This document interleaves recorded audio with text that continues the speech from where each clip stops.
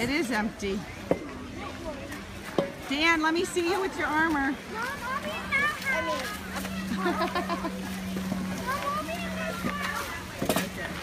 I want to go to the... Okay.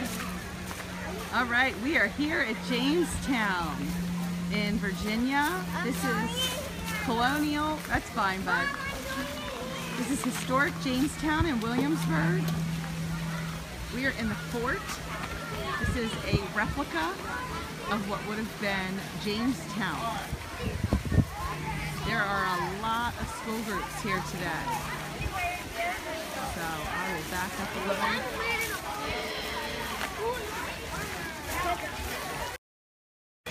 Hi! Woo! I'm Mary. I blog and Periscope and Facebook at Not Before 7. And I'm a homeschooling mom of 4 children, and we have been studying colonial history, and we decided on a whim to take off and go visit Jamestown. It's a great place if you've never been. One of my favorite things about Jamestown here is that it is so hands-on. I love Williamsburg, but Williamsburg is not nearly as kid-friendly as Jamestown is. There's like no rules here. It's like go touch anything you want. So in fact, I'll show you. My kids are in this little replica, and you can pop in the beds. You can play. I mean, it's literally it's like a colonial playground. I know. So here we are, seeing some of the beds where you can live, trying on armor, resting and sleeping. Yeah, being crazy, because that's what we are. David. Oh my gosh. But that is the great thing about this. Yes, Amy, if you live close by, it is just fantastic. I have been laughing because, of course, I want them to learn because I'm the homeschool mom, and I want them to listen to the lectures and ask questions, and they just want to play. They can touch everything here. We got on the ships earlier, and you can lay, you can sweep the decks, you can do everything. In the church, we were in the pews. You can stand up and pretend you're giving the sermon in the front of the church. There's just really nothing that's really hands-off, and so it's a great spot. So I'll just you have the governor's mansion here that you can go in.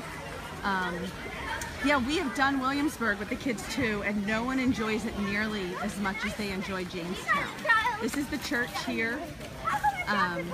This is the little medical offices, and it's set up, it's got the fence around it, so you can see what it would have felt like to be the colonists living here in Jamestown. This lady's baking bread, doing a demonstration.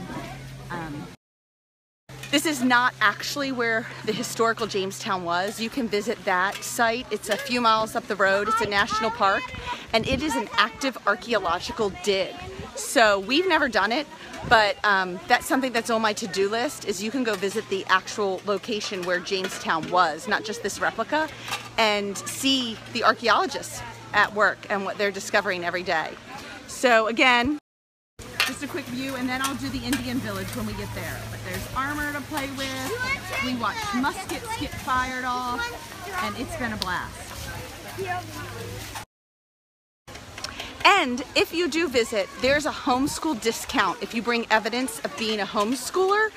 They have homeschool days in September and in February and March, and you can look those up. But if you can't make the homeschool day, you can look up the homeschool discount and bring evidence, and it was pretty significant. I think I paid $36 for 2 adults and 3 kids. My 13-year-old counts as an adult now. We're gonna go right now. All right, we're gonna head to the Indian village, and I'll film from there a little bit too, just to show you the experience of Jamestown. So I'll see you guys in about 20 minutes.